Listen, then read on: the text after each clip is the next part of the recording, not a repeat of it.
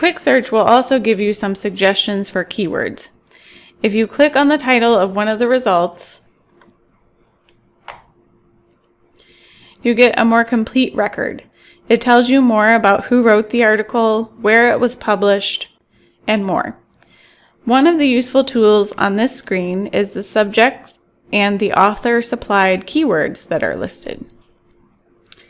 These may provide suggestions for other search terms that you might use in additional searches.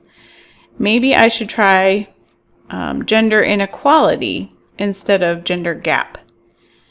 Remember that librarians can also help recommend keywords.